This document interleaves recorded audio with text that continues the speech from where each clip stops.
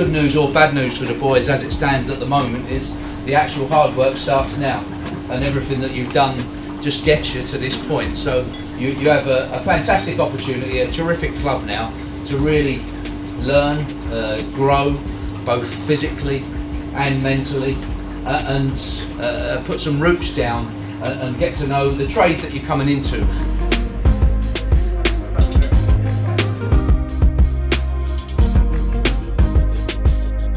It's a lot of hard work from them. They put a lot of hard work in as schoolboys over the years, you know, being involved with us at the football club, and this is the start of their dream, if you like, the start of the hard work and the commitment that's brought them here.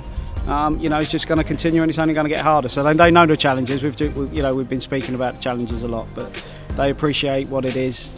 It's nice that a lot of them are all local boys, so they understand the football club. They've got the football club in their, you know, in their hearts as well. So it's a good place for them to be. But yeah, it's a start of the challenge. Football's tough. It's tough to get into. It's a tough environment. It's a hard living. So, you know, you've got to be humble about it. You've got to work hard at it. You can't every day. You've got to try and make yourself better. And that's what we've been doing all the way through. And I think that's really stayed. That consistency has stayed all the way through. And that's why we've seen the boys develop and come on. I mean, there's so many over the last probably 5 to 8 years that you can look back on.